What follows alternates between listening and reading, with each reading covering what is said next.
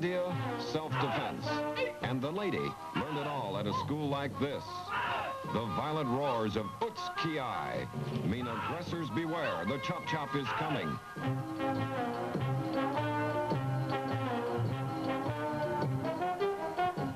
Centuries ago, the Zen Buddhist monks of China developed this art to protect themselves against robbers.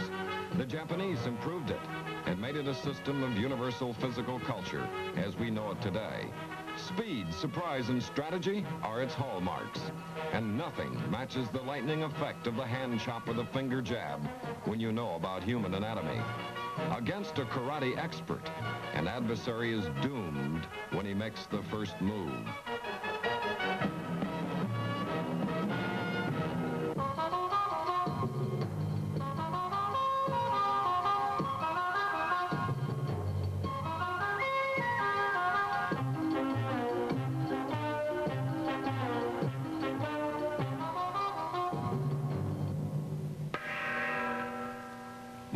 DePasquale runs a dojo or school in Gloucester, New Jersey, which typically follows Japanese tradition.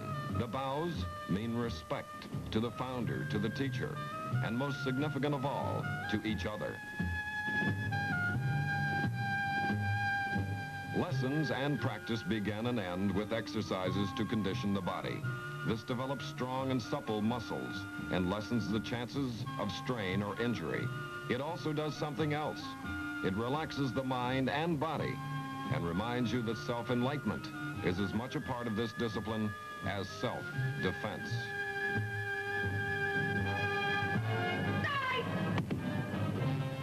Learning to fall is vital in this sport. Everyone practices ukimi, or the falling technique, until he does it perfectly without hurting himself. For the fall, oddly enough, is one of your weapons against an opponent. Come on, right up to the Now the class pairs off for attack and defense. Great care must be taken never to injure your partner, who knows enough about the holds not to resist them.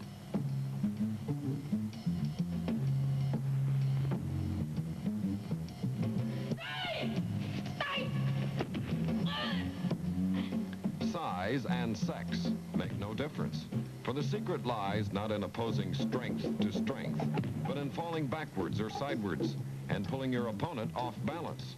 A strong attacker, given the direction, can destroy himself faster than anyone else.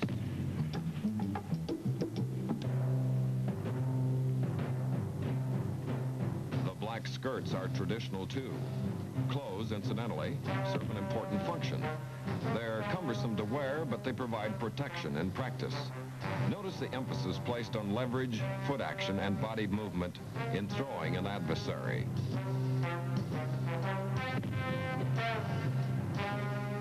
Every aggressor is vulnerable. Even the worst situations can be countered and turned into his destruction, provided the jabs, chops, and pulls have quickness, precision, and skill.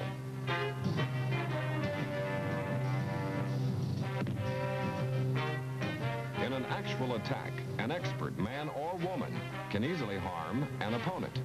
Against a partner, one pulls the blows, but a real chop can cause paralysis or bone fractures.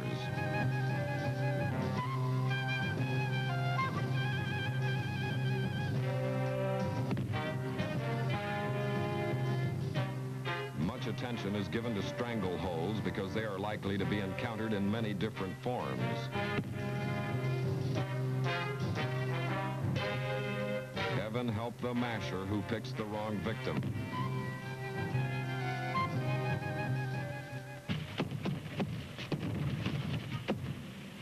Conditioning the limbs against makawara turns them into potential guided missiles. By slow degrees, you can develop the edge of a hand to the hardness of a blade and make a fingertip as strong as an iron point.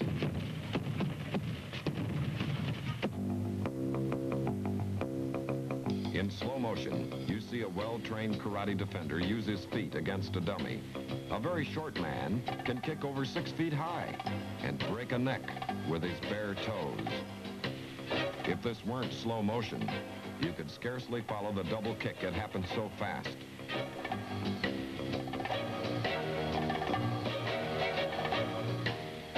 To suggest the damage that could be inflicted by the bare foot, the expert applies his against two 1-inch boards. Tameshawari is the practice of breaking wood, tile, brick, and stone with a bare limb. In the words of a master, it is not a true art of karate, but rather a spectacular show of strength. Even in slow motion, the chop of a little finger has the impact of a hammer.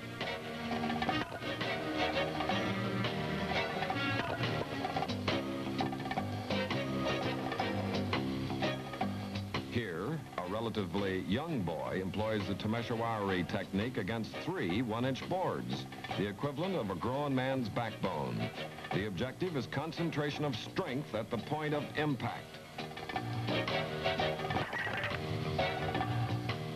As Mike attempts to break a concrete block, we hear the karate creed. I come to you with only karate, empty hands. I have no weapons, but if I am forced to defend myself, my honor, or my principles, or should it be a matter of life or death, right or wrong, then here are my weapons. Karate, my empty hands.